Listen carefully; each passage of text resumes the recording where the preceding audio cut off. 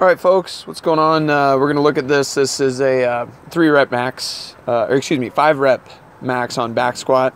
It's at 300 pounds. It's a little bit heavier than I've been in a while. Been reforming the bottom of my back squat to mimic a little bit more of my front squat positioning to transition over to clean. So I've told a lot of you in the office to start filming, and sometimes early on when you do that, things are pretty blatantly obvious, but here's some subtleties that might kind of help you as you're going through. So I have some of these marked. I'm going to take this back just a little bit to the start. This is the first rep.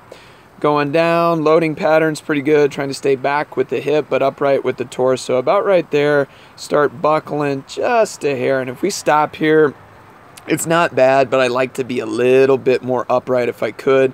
It is a high bar back squat, so you low bar back squatters, if you want to stop listening, that's fine, I get it.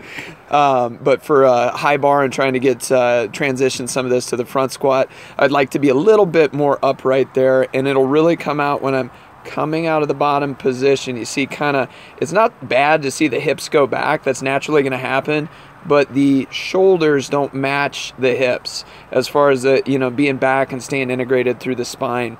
And I run into problem, here, and body starts to kind of panic a little bit and say, oh, I got to get back upright about right there. And you see kind of that torso coming back to about this position where I'm nice and integrated again. Also, I've done kind of some shear through the knee where I've been putting a lot of stress on there with not a whole lot of movement with it forward. So, that's something I got to get better with and something I'm really focusing on. As I go through, though, we'll kind of watch through these next reps, see how we go along under fatigue. Good job hitting same position. The belt, as you'll notice, has already popped off. So I'm really kind of in the grind of mental focus here. Coming back again, same little shift, recorrect, then get up. Third rep, pretty solid again, hitting that same position, starting to get a little bit weak through the midline.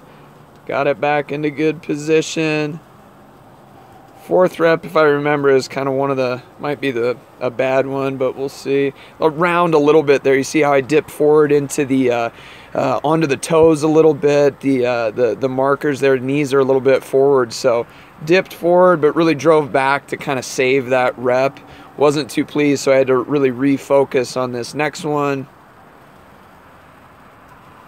Good, going down, hit bottom position, and then really focus on saying, hey, I got to stay integrated. And actually, I think my 5th rep, if you look at driving out, getting to this position, is probably one of the best. I stall out a little bit there. Got to work on my strength with really just driving up and through, but pretty happy with that rep. Hopefully some of that helps if you're using videos as kind of what to look for and keeps you safe and getting stronger. Good luck.